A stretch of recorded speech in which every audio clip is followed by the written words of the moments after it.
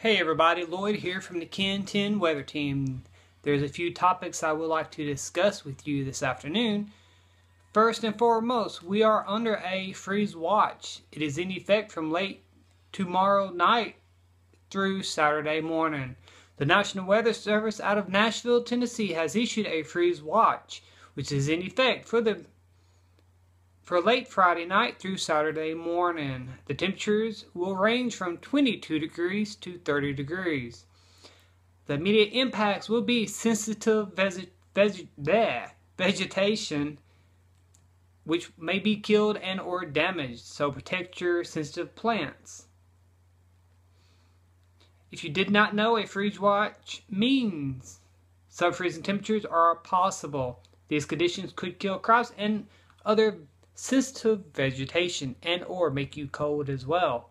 So bundle your plants up.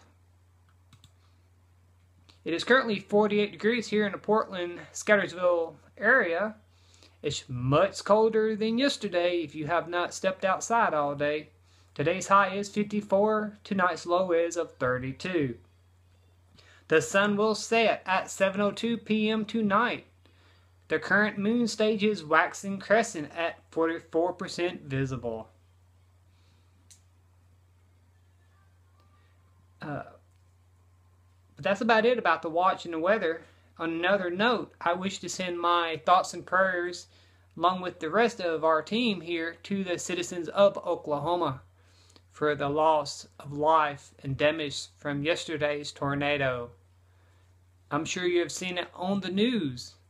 So our thoughts and prayers are out there with them out west today.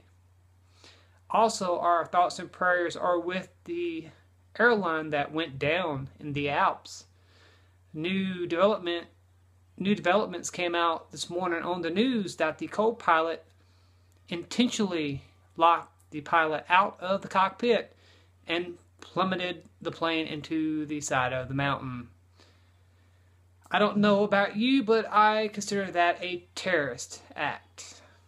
If you're locking your partner outside of the cockpit and deliberately crash a commercial airliner that's carrying almost 200 people inside of a mountain, that to me is terrorist.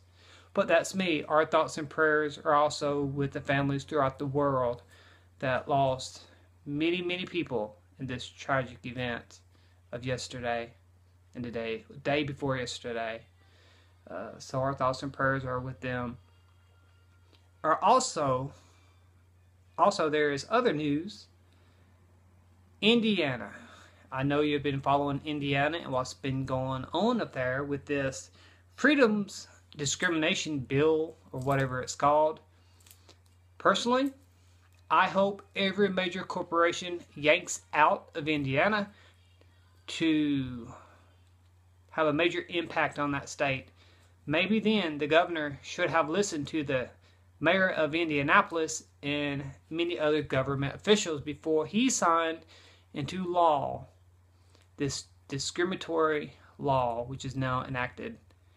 Hopefully there is a higher court that could throw this out. But we will see.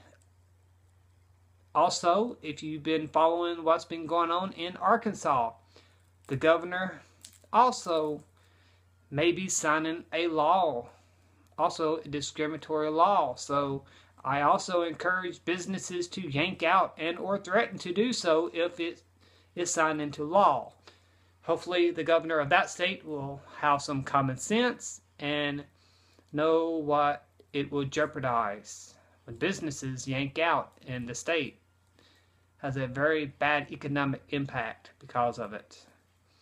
But anyhow, just keep watching your local news sources, national news, international news for all of developing stories from the LGBT rights, weather, or watch right here on the Ken 10 Facebook page, the Ken 10 website at www.ken10weather.weebly.com, or just send one of the newscasters here a video and we will send you our best response possible. Again, for myself and the Ken 10 Weather Team, This is Lloyd up here in Scattersville, Portland, Tennessee.